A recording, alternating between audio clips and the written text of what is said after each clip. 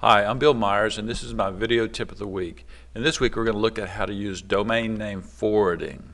I have a lot of domain names and I don't host them all. What I do is I forward them to a domain name for sale page that I maintain on my own site.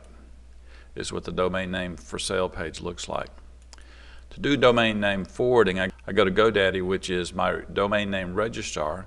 I select all my domains, which gives me a list of domain names, and then I click domain name forwarding or domain forwarding right there. On my domain name forwarding screen, I get to see which of these domain names are forwarded to where, and you can see I've forwarded these domain names to different addresses. But let's forward another one. I'm going to forward DailyTube, which is a domain name I registered, and to forward it, I'll click on it, or I can just click the name itself.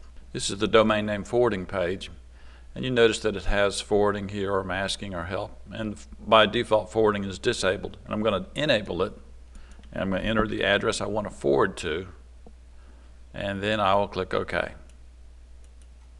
When I go back to my domain control center and look at DailyTube, you'll now see that it's forwarded to the address that I gave it, bmyers.com.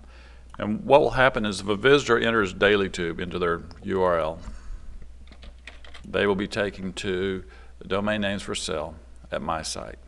And that's how domain name forwarding is easy to do, and most registrars offer it for free. I'm Bill Myers. This has been my video tip of the week.